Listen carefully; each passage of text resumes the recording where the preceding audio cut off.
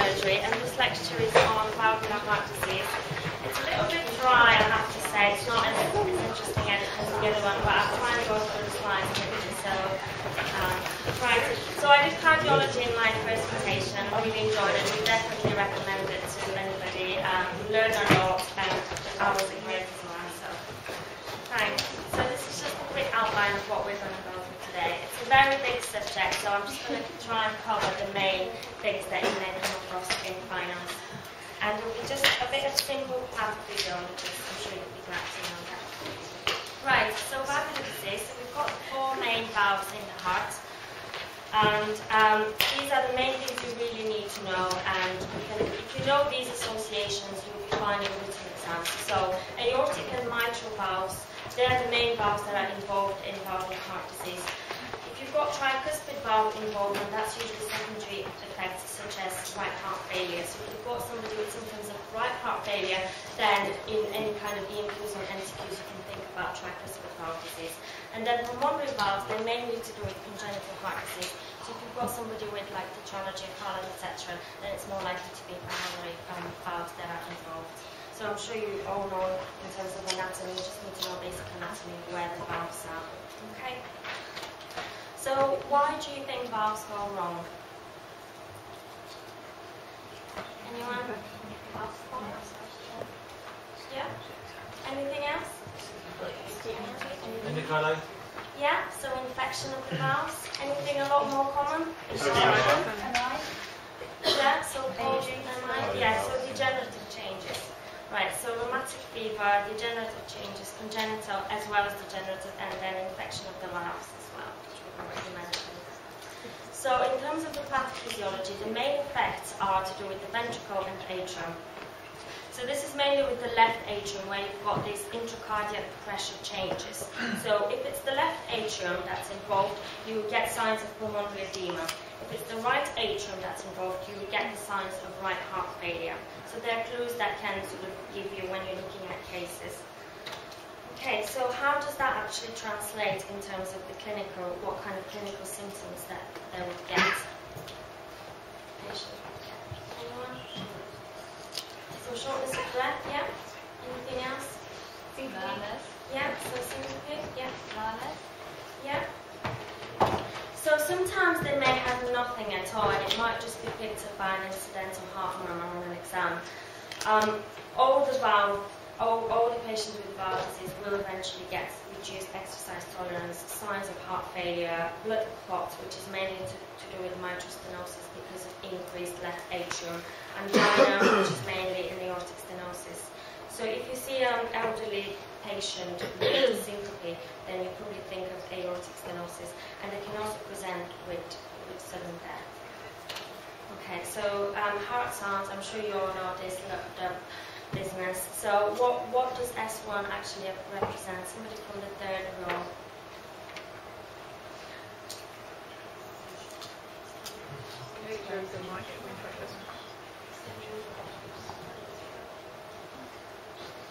Mitral and tricuspid closing.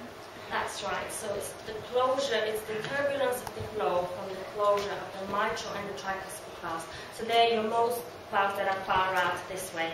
And what's S2? So it's the closure of the aortic and pulmonary. That's right. Okay, so you need to know that this is basics. You can get asked about it in OSCEs and written exams. So what's between S1 and S2? Systole, that's right. And then between S2 and S1, it's diastole. So obviously that's longer. That's when the heart's actually filling and relaxing. So that's a longer stage. Right, so in terms of the valves, so you've got your aortic valve, which has 3 cusps. So at the start of systole, you've got the aortic valve opening and the mitral valve closing. Okay? So that's the normal valve function. And in diastole, you've got the aortic valve closed and the mitral valve open, so that's when the heart relaxes. Okay, so is that clear to everybody? Yeah, that's normal valves. Okay, so you need to know how the valves work in a normal situation to understand abnormal pathophysiology. Okay, so the first one we're going to cover is aortic stenosis, which is essentially a narrowing of the aortic valve. So what you get is that the aortic valve becomes very thickened, and this causes obstruction of the outflow. So you've got lots of blood in the left ventricle that's unable to be pumped out because you've got this obstruction. And you get this turbulent flow during systole, and this is why aortic stenosis, the murmur in it, is a systolic murmur rather than a diastolic murmur. Okay? So if you understand this pathophysiology, you'll be able to sort of work out what kind of murmur you should get. Right? So aortic stenosis is a systolic murmur because that's when the left ventricle is trying to pump all the blood out, and it's causing a turbulent flow. Okay? Right, and as a result of that, you've got all this blood in the left ventricle, and that's causing the left ventricle to become bigger into hypertrophy, right? Some of the causes we've already mentioned: congenital, such as if the aortic valve has 2 cusps rather than 3. Rheumatic fever, this would usually present with aortic regurg. If they've got aortic stenosis and past history of rheumatic fever, then they're probably likely to have aortic regurg as well. And one of the most common ones is degeneration, so that's when the valve just becomes calcified. Okay. So, so these are the signs and symptoms we're going to go through. Right, so the way I remember them, it's aortic stenosis, so everything is with S. So you get this triad of SAD, which I'm sure you all know about: syncope, angina, dyspnea. Just remember that for aortic stenosis, SAD. Syncope, angina, dyspnea, easier. And then for the signs, again, everything starts with S. So you get this systolic murmur, it's an ejection systolic murmur that radiates to the carotids. And it's usually described as a diamond shape, as you can see. And the pulse that you get is a slow rising pulse, right? So let's just have a quick listen if this works.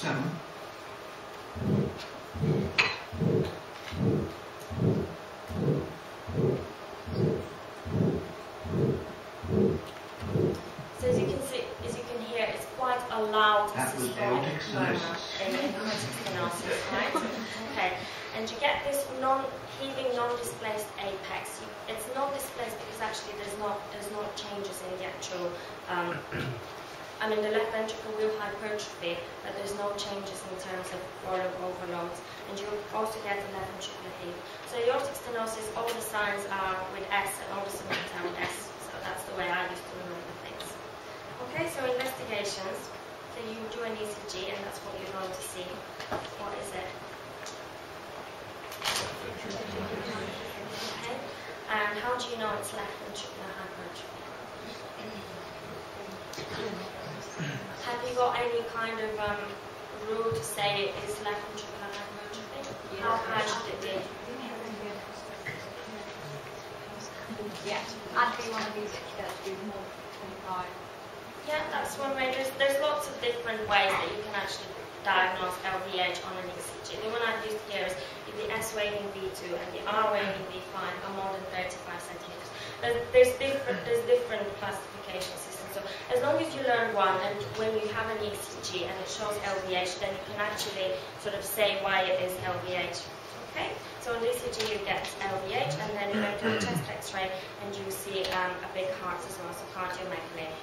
The diagnostic investigation is obviously an echo, either a TTE or a TOE. Most often they do a transthoracic echo rather than a transesophageal echo, which is mostly done for things like infective endocarditis.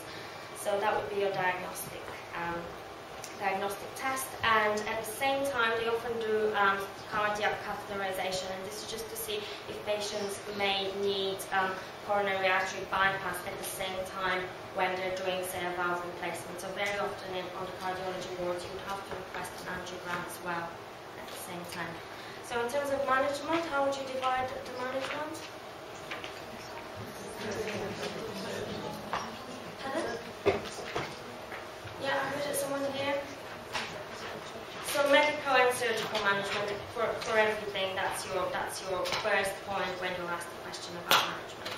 So medical therapy, you just think about risk factors modification, and then surgical therapy, aortic valve replacements, balloon aortic valvuloplasty, or there's this new procedure called a TAVI, which is actually only done in specialised centres in the UK that have this hard MDT team that can look after patients.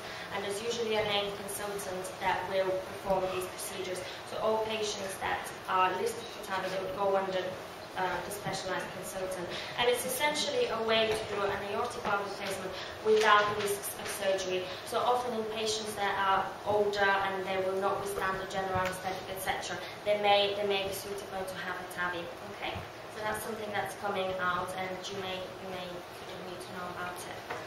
Okay, fine. So just moving on to aortic regurg. Basically, what happens is the valve is leaky, and this causes blood to flow. So you get this turbulent flow from the aorta back into the left ventricle. And because of the backflow, which occurs in diastole, the left ventricle becomes overloaded and dilates as a result of that. And because this is happening in diastole, that's why the murmur you get is a diastolic murmur rather than a systolic murmur. Okay? So some of the causes, how would you categorize the causes in AR? Slightly different to AS. Anyone? Problems with the root or problems with the actual valve. Yeah, that's one way, yeah. Anything else, like more sort of common?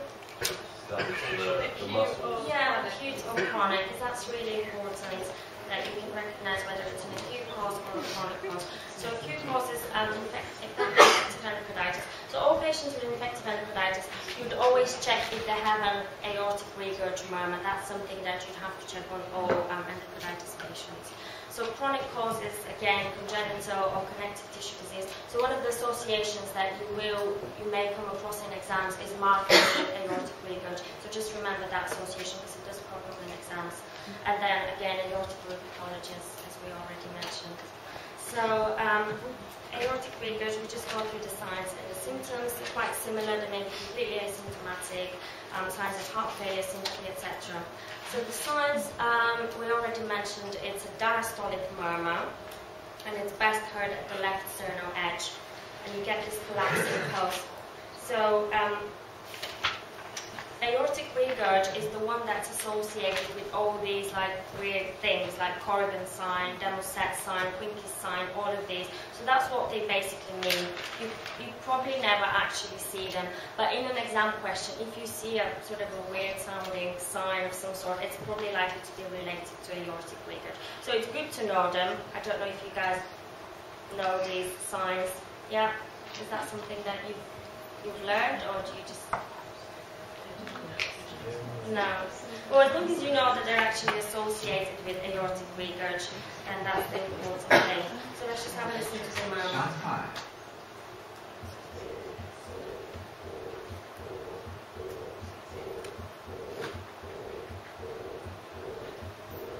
So can you see, if you're a fan of Dr. Clark's courses, then can you see how it sounds like an octave? That was aortic regurgitation. Yeah. Okay, it's quite difficult to actually hear, and you are unlikely to get a patient with aortic regurg in the exam because it's not that common anyway. Okay, so investigations, again, same things, ECG, chest x-ray, echo is diagnostic, and angiography for the same reasons as AS. So in terms of the management, most commonly, they'll get an aortic valve replacement, and these are the indications for surgery, and often it's because they've got a symptomatic acute severe aortic regurg, and you can also monitor them with a neck for 6 to 12 months.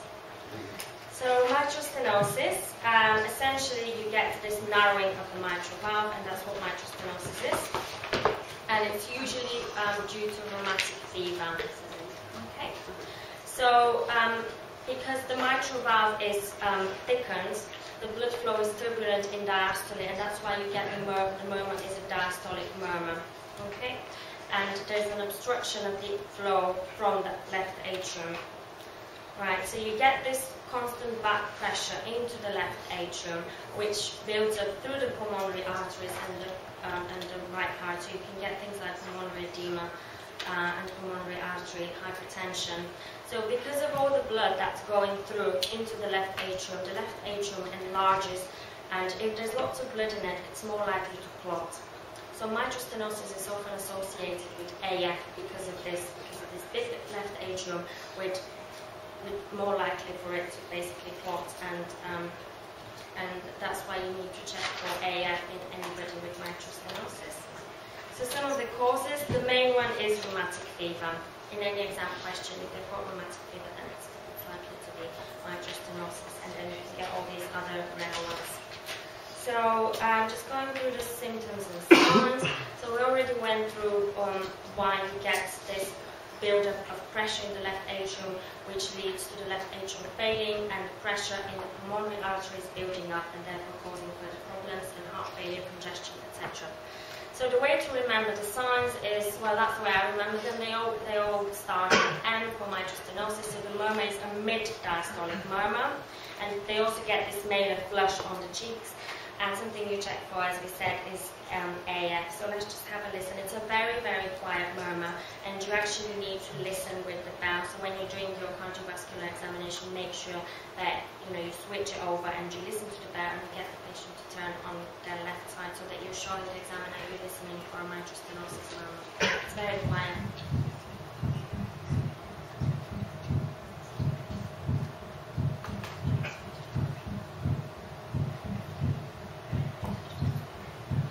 This is actually quite loud. In a real patient, it's going to be a lot quieter than this. Okay. So in terms of investigation, right, does anyone know what that shows? Pardon?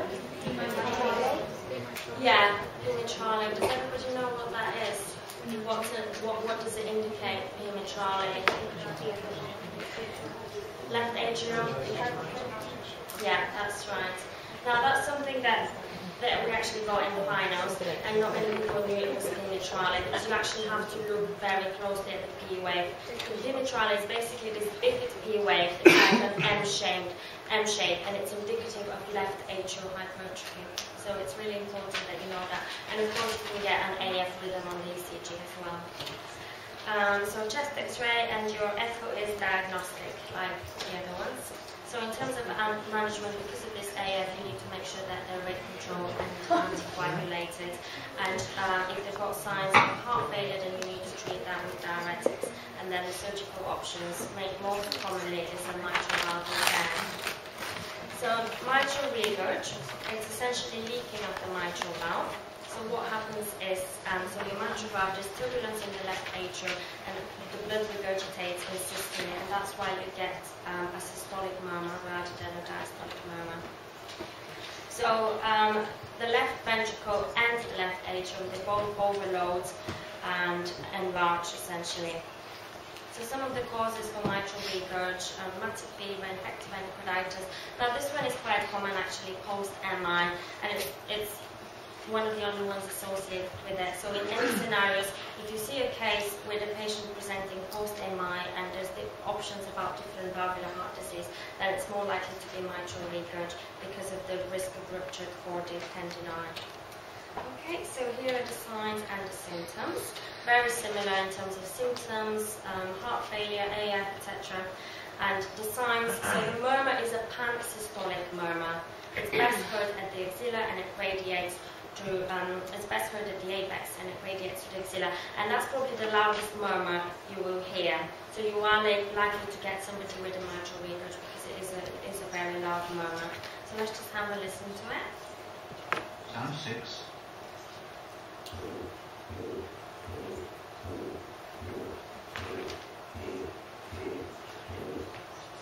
Can you recognize it? It's a very sort of blowing murmur. It's like it's easy to recognize, and it's different to the aortic stenosis. So the most common cases you will probably get is aortic stenosis and mitral regurg, and you need to be able to differentiate. Obviously, in aortic stenosis, you hear the murmur in the aortic area, mitral regurg in the apex, but they're both systolic murmurs. So mitral regurg is a pan-systolic murmur, whereas aortic stenosis and ejection is systolic murmur. Okay. So very similar investigations. I'm going to go through them again. So this is just a very quick overview of infective endocarditis, and you will actually come across quite a few patients if you work in cardiology with infective endocarditis. So the most common causes is streptococci, strep viridans, and you can also get something called culture negative endocarditis. We have come across quite a few patients with culture negative endocarditis, so it's more common than you think it is, and it's usually patients that have signs of infective endocarditis, but they haven't got a positive culture or anything on their record, so we just sort of label them as culture negative infective endocarditis. So the risk factors, I'm sure you know, prosthetic heart valves, that's probably the most common risk factor for somebody to have infective endocarditis. And obviously these are all things you need to ask in your history, such as dental procedures or drugs use, etc. Okay, so here are the symptoms and the signs. So general signs of sepsis. If somebody comes with a pyrexia of unknown origin, infective endocarditis is really one of your top differentials as well. So general signs of sepsis, cardiac manifestations, heart failure, that is really sort of quite a bad sign for infective endocarditis. And then all of these signs that you're saying about, oh, I'm looking for Osler nodes, I'm looking for Janeway lesions, etc. This is what they actually are. So the Osler nodes are tender nodules, whereas the Janeway lesions are non-tender. Okay, so that's an important differential between the two. You're unlikely to see them, but it's just something that you need to know if you're going to talk about them. And then lot spots as well. They're basically hemorrhages in the retina, and they have pale centers in the middle. Okay. And then these are some of the complications of infective endocarditis. So meningitis, renal failure, and hemolytic anemia as well. Right. So what do you think that is? What sign is that? Yeah. So are they tender or non-tender? Non-tender. Great. So that's Janeway lesions, and that one. So that's all those nodes. So that's on the hands there. Okay. That one. So that's splinter hemorrhages. They are actually quite common in infective endocarditis. We've had a lot of patients with endocarditis that did have splinter hemorrhages. But obviously the most common cause for them is what? What did you say? Trauma? Or congenital as well, prostate trauma. So that's splinter hemorrhages. So that's lot spots. So can you see this here? It's quite it's like a plain hemorrhage, but it's got this pale center in the middle, which differentiates it from a plain hemorrhage. So that's a rough spot. And everybody knows what that is. Plumbing. And you know the 4 different stages of plumbing. Yeah. I can't remember them now, but I did know them last year. Okay. So this is your diagnostic criteria. You don't need to know this in detail, as long as you know that it exists and it's used to diagnose infective endocarditis. So your main things that you're looking for is positive blood cultures and evidence of endocardial involvement, and you usually see that on your echo. So most likely you will do a TOE rather than a TTE for endocarditis, and you're looking for these vegetations. Now obviously as an F1 you don't need to worry about that, because the person that's doing the echo, they will do the full report. But what you're looking for is basically vegetations. Okay? And then the minor criteria are just general features like pyrexia, vascular phenomena, etc. So just know that this Duke's diagnostic criteria exists, and it's for infective endocarditis, and you've got the major and the minor criteria. So your investigations that you can do as an F1, so you do the blood cultures, and you have to do 3 sets of them, and they have to be from different sides and at least 1 hour apart, and you do them before you start any antibiotics. Okay? And obviously your standard full blood count using these LFTs. Now CRP is something really important, and the consultant wants you to do that at least 3 or 4 times a week for every endocarditis patient you've got. So that's a really key prognostic indicator to CRP. And obviously you've got your ECG, chest x-rays, echoes, etc. And every patient that has a diagnosis of infective endocarditis will get a dental appointment as well, so that will be your job as well as an F1. So to book that appointment, a bit like the secretary, but you just have to know that they have to get it, okay? And then if there's any swabs that you can take just for a potential site of infection. So in terms of the management, so do all the investigations, don't start antibiotics before you have the actual diagnosis, and then according to your local microbiology guidelines, then you would start the treatment, and it's usually 4 to 6 weeks of treatment, and you have to get the patient to have a PICC line inserted because it's such a long duration of antibiotics. And here in the LGI, they've got the infective endocarditis team, which consists of the consultant cardiologist and the microbiologist that go around and see all the infective endocarditis patients. So it's a very good team, and they really looked after all the patients. So because they have to be in such a long treatment as well, it can be obviously quite psychologically affecting them. So it's really important that we manage them appropriately and things get rolling soon. So the description of murmurs, one thing to remember that can be very, very useful in any situation, written exams or OSCEs, is right-sided murmurs are heard best on inspiration. Okay, have you all heard of that? It will come really handy. So the way I remember it is right for inspiration, because it starts with an and. So obviously left-sided murmurs will be best heard on expiration. So we'll go through some examples later where that can actually help you. And just furthermore about description of the murmurs, this is how we would really describe it in detail. But the main thing is whether you can tell if it's a diastolic or a systolic murmur, where is it, where does it radiate, what does it sound like. And that's your grading. So you don't need to know much in detail. Most murmurs that you hear will probably be grade 3. Okay? So if you're in the OSCE and you really haven't got a clue what it is, you know there's a murmur there, but you just haven't got a clue. So it's likely to be a yes or MR. It's likely to be a systolic murmur, and you can say where it's heard best.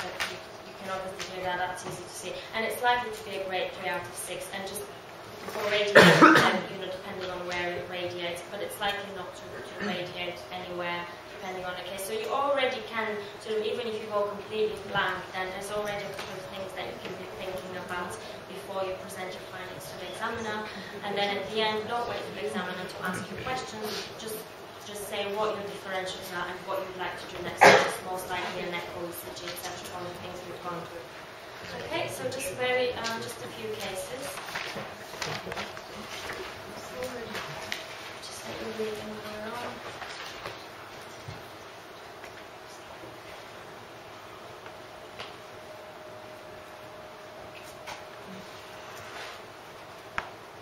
So this is an EMQ type of question. You will get choice of answers, but just be thinking what would be going on before you see the answers.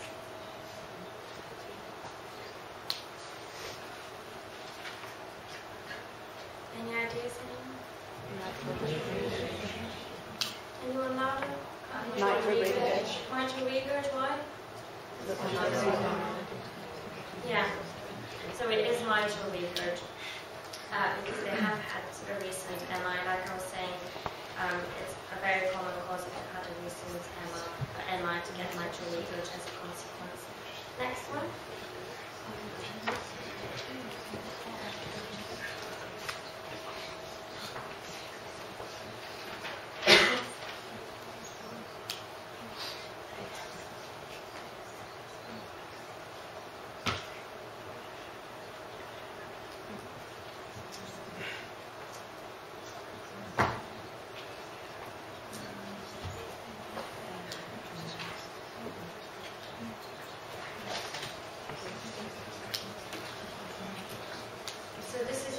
Scenario of an elderly patient presenting with sympathy and shortness of breath and signs of so this is aortic stenosis. And next one.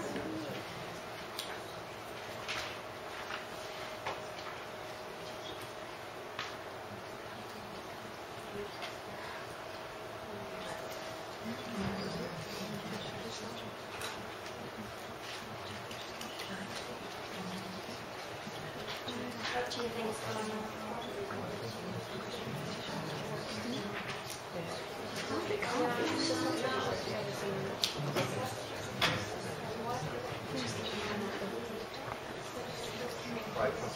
I'll just give you the answers and then you can switch.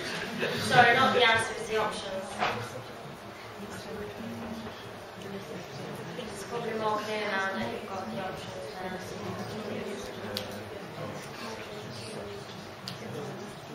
So this is a fit 30-year-old man. Doesn't really have any signs of heart failure or anything like that. So it's more likely to be innocent murmur. So don't forget any EMQs and written type of questions. They will throw things like that are just, and there's lots of things in this question that tell you this patient is quite well. It has to be an innocent murmur. Obviously it could be anything else, but it's more likely to be an innocent murmur. Okay, and this is just a quick EMQ. So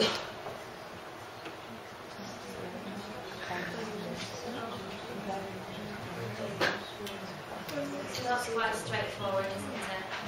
There's only one moment that will radiate to the axilla, and that's the mitral regurg. Next one.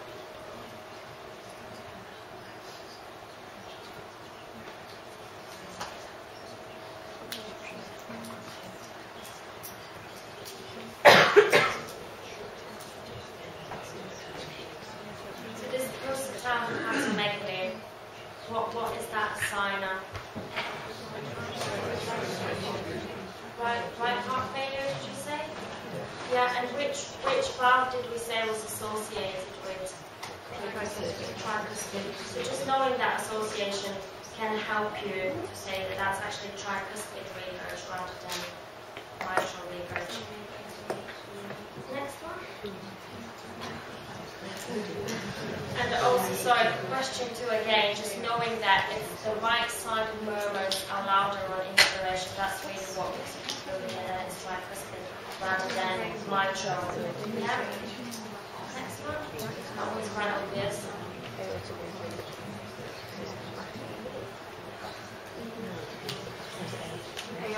So that's aortic regurg, yeah?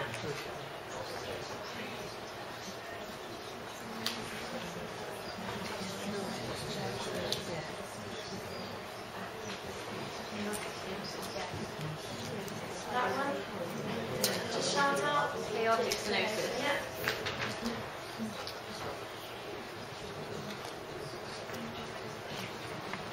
That one? Mitral stenosis. Yeah.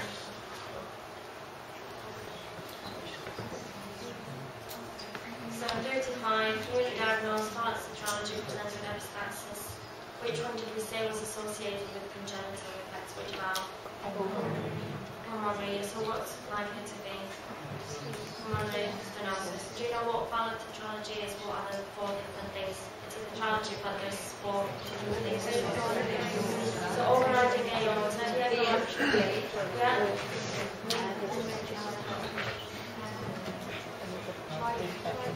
Which one?